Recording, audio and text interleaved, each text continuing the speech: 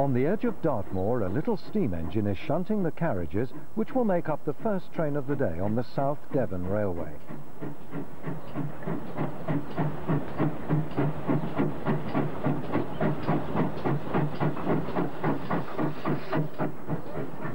This is an important day for the railway. They're Thomas the Tank Engine event. The Fat Controller's trying to keep order, but there's already a queue at the booking office.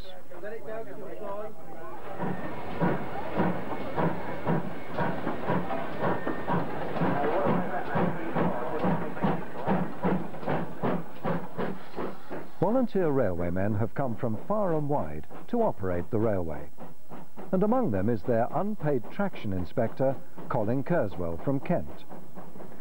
Few visitors realise that this quiet man is one of the most celebrated engine drivers in Britain. When he's not volunteering on the railways, Colin is paid to drive the Golden Arrow.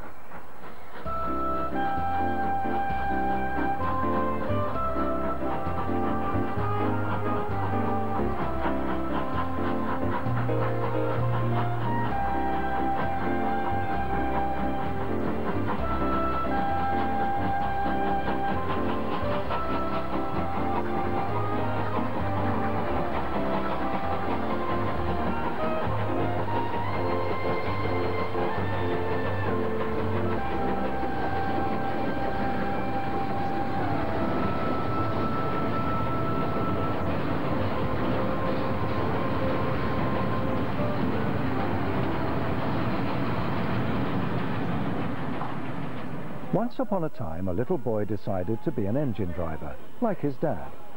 But Dad wanted young Colin to find something better. The youngster wouldn't be put off. He haunted station platforms for years. His mind was made up.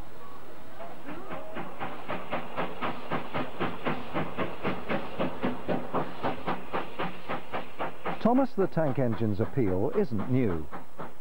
Generations of children have felt the same. For some people are born with steam in their veins instead of blood.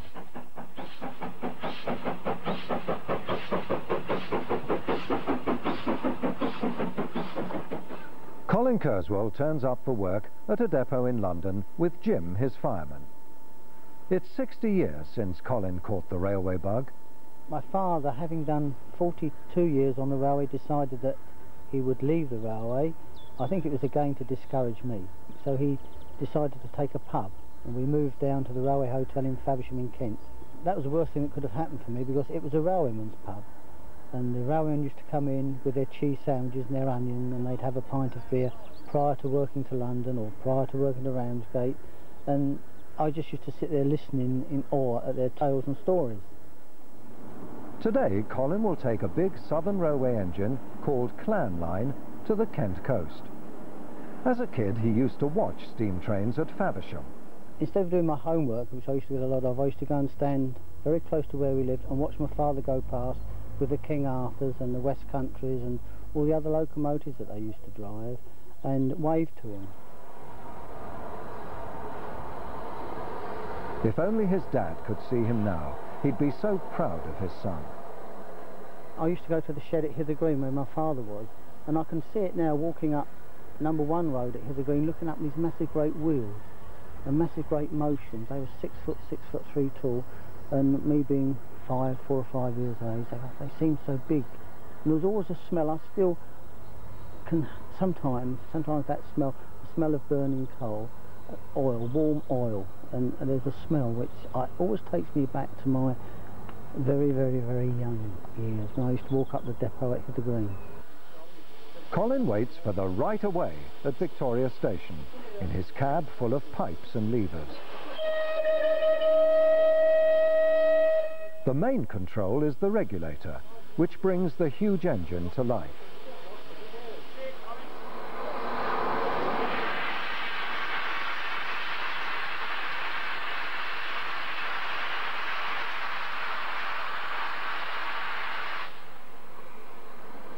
Now the engine man has to juggle with the power in order to stop the 6 foot 2 inch wheels slipping and spinning. It's amazing that a smooth wheel grips a shiny rail at all.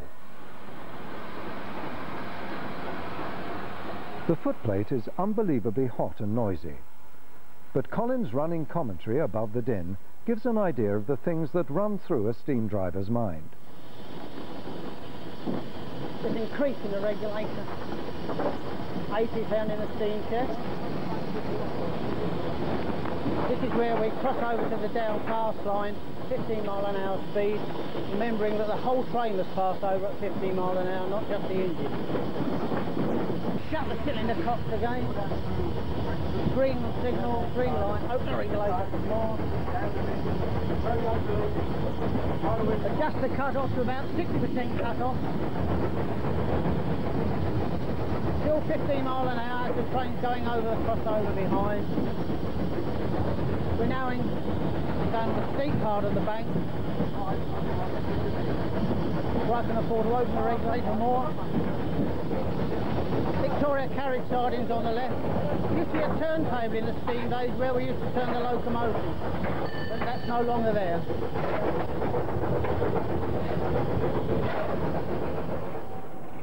Colin's taking the Orient Express on a tour of Kent. The engine has power to spare, but is held back by other traffic and blows off steam.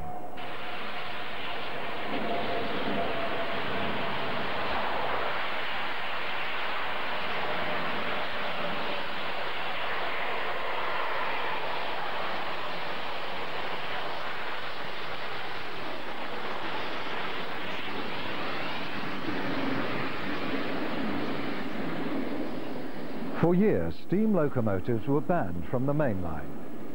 Colin had a premonition that one day they would return.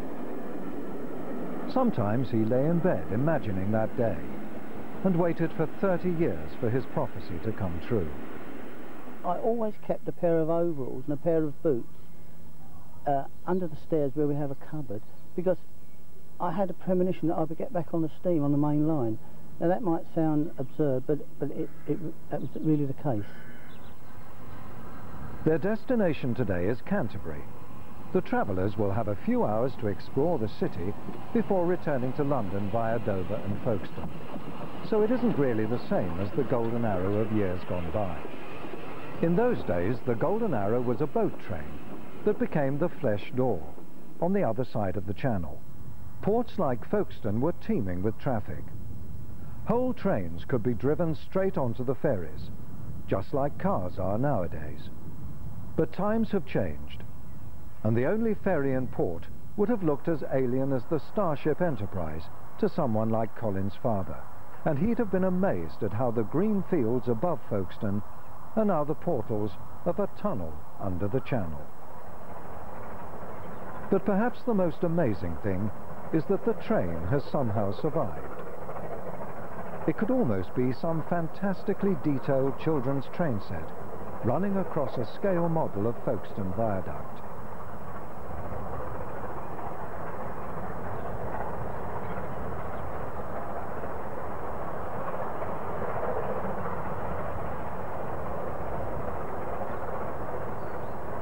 It really does belong to a bygone age, when everyday life was completely different. There wasn't the food available in those days, there wasn't the choice. It was either cheese or Loco Man's chicken, which was egg sandwiches. That was Loco Man's chicken. The tea and sugar, we used to have greaseproof paper. My wife used to do it for me. 3 teaspoonfuls of tea, 2 of sugar and condensed milk, and put it in greaseproof paper, wrap it up. Then when we made the tea, we used to put it in the tea can, pour the boiling water on and pull the greaseproof paper out, swing it round, and that was your tea. Before the days of tea bags. And of course on a footplate you couldn't take milk because, you know, it would have gone sour, gone off. That's how we used to make our tea. Two worlds meet briefly. In one direction, the ultra-modern Eurostar is heading for France. In the other direction, Clanline is waiting for the signal to depart from Paddock Wood. Colin has been on the phone to the signaller, but still finds time for a cheery word with a passenger. He's a happy man, and also considers himself to be a lucky man. Lucky to end his career where he started, on steam trains. I used to think that I was born too late and that I missed so much of the steam in the BR days, but as it's worked out, I've been very, very lucky because I've had steam both ends of my career. And now we have the privilege of driving these magnificent engines, these locomotives which are so, you know, well restored and in such fine condition that I say it is a privilege to do that. But for Colin, that privilege is about to end. He's approaching 65, retirement age. How's it going to be on his last day as a steam driver? Probably tears. I don't particularly look forward to that day, and I sincerely mean that. It's been an incredible experience, a dream come true, as I said, and I just have to see what happens on the day.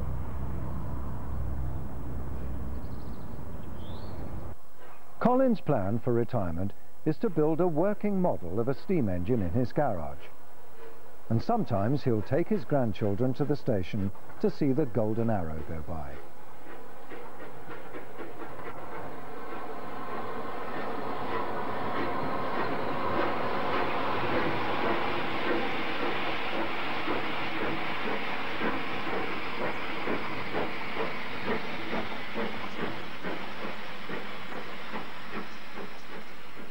His working life as a railwayman has had a happy ending. For who'd have thought that steam trains would still be chopping through the Garden of England in the golden sunlight of a 21st century summer's evening?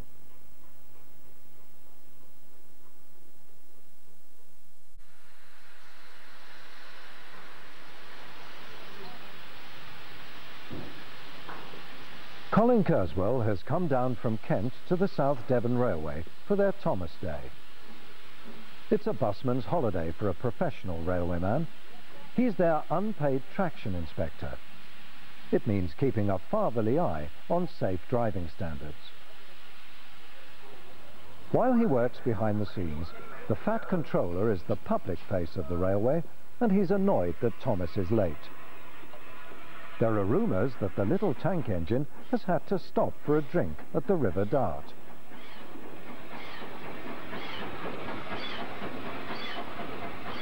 It's certainly a hot day, and Thomas's crew are looking worried about something. At last they arrive in the station, where the Fat Controller is fussing. Thank you, water! Get it in there! Thank you, water, sir! Thank you, water! We might need the bucket as well! The bucket as well? The bucket as well, yeah. Of course, what's really happening is that the railway people are play acting for the watching children. But they can only clown about safely because of the professionalism built into their organisation by railwaymen like Colin Kerswell. The children are enthralled. Thomas has got a tummy ache. The crew are fishing around in his tanks. And yes, they've caught a fish. A flatfish. Just how a flounder made its way from the sea into a Devon river is something for the anglers to discuss. But this is spellbinding stuff for the children. Why do railway volunteers go to such trouble to entertain the children? Well, I don't know. I just love it, and I love this part of the country. I love railways, as I said. And if I could put back a little bit into the preservation scene and what I've taken out on my mainline journeys and experiences, then that would make me happy. I would like to do that. This engine is a survivor of the old Great Western Railway. And today its crew are due for a visit from the traction inspector. It's a low-key and friendly formality. Should be long, we'll be away. Colin's well aware that the crew are experts. He's unlikely to find much wrong. This is your assessment as a fireman and yours as a driver, so... I'll back up now. The rules dictate that the men get an appraisal from the inspector from time to time. Yeah, well, today we have to assess the drivers and the firemen on a regular basis, and today we're just going to see how Steve copes and Kevin. They're both very capable. Kevin's a very capable driver and Steve a very capable fireman, but just to keep the records up to date, we have to do this assessment. The railway runs through gorgeous Devon countryside, so Colin's job is hardly the most arduous for a steam lover.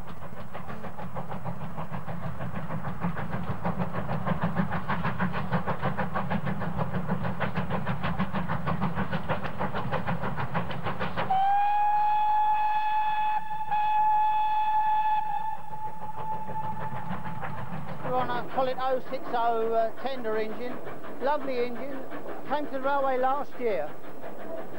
It's a master of any train we could use, we need to work up and down the branch here. Very free steaming, 2-cylinder engine and runs very well. As you can see, Kevin has got the regulator only opening the first valve. He's just altering the cut-off now, somewhere to about 35% cut off now. It soon becomes clear that Kevin and Steve are masters of the job. So they offer Colin a chance to drive a type of locomotive that's unfamiliar to a southern engine man. Right, about 100 yards, you've got a 15-mile-an-hour speed. Right.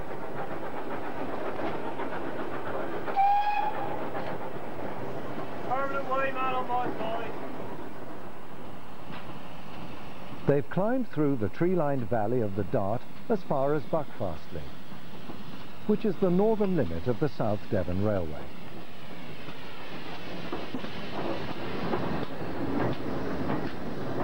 Colin's hoping that one day his own grandson might drive a steam train here.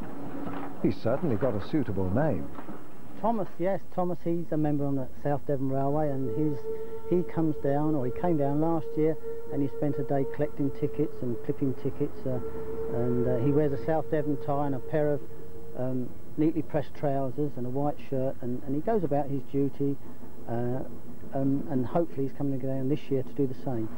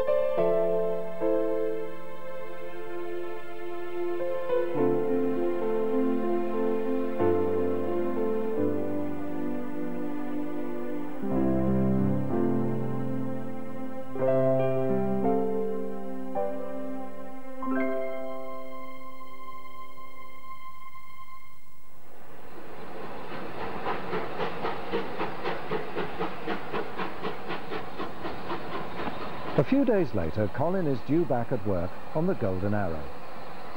It's been brought down to Canterbury by another Kentish driver, John Neal, under the supervision of the jovial mainline traction inspector, Dennis Donovan. Colin will take it back to London when the engine has been coaled and watered in the station platform. Wherever Clanline goes, a volunteer support crew goes with it. Their job is to service the engine because the modern railway isn't geared up for steam. They're the unsung heroes of the tours. Colin is looking sad, and there's a good reason. Retirement looms in a few weeks' time. Nice to see you. Are you all right? Yeah, not too bad.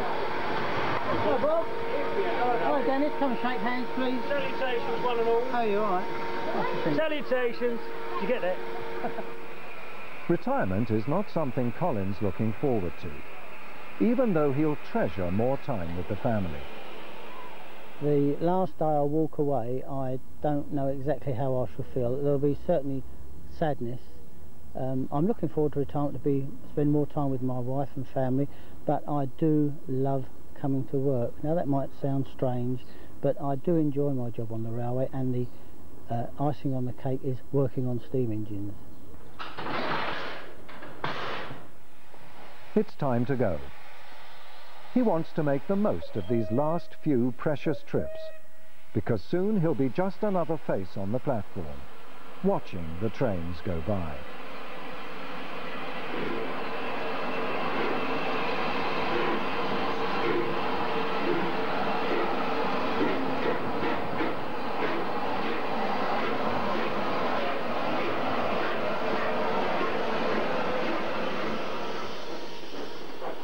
Yeah, advance signal is off, so we'll open the regulator a little bit more. Adjust the cut off to about 60% and gradually take the train away.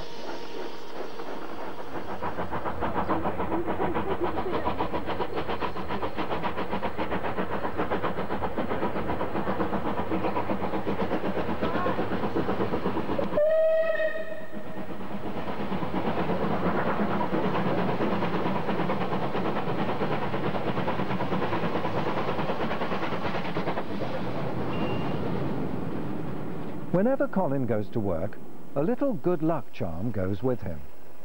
He uses it to keep the dust out of his jacket, as a fastener for the lapels. And he can remember, like yesterday, the moment he acquired his safety pin. Yeah, the blue safety pin, that was my son's. He's 32 now, and it was one of his nappy pins in the old days when nappies were nappies, not disposable as they are now. And I've always kept it. It's always brought me good luck, and I shall keep it forevermore.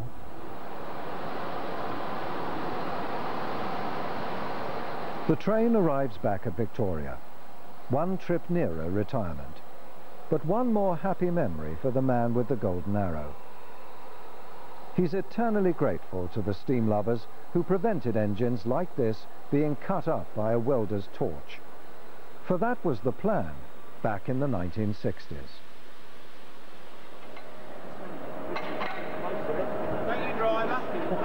Enjoy that, well done, thank you. I'm extremely proud to have been associated with the steam both when I started on the railway and now towards my retirement, and very privileged to be so. I love every minute of it. I would do it for nothing, I don't mind saying, and if when I retire, if they asked me to come back, I would do it again for nothing.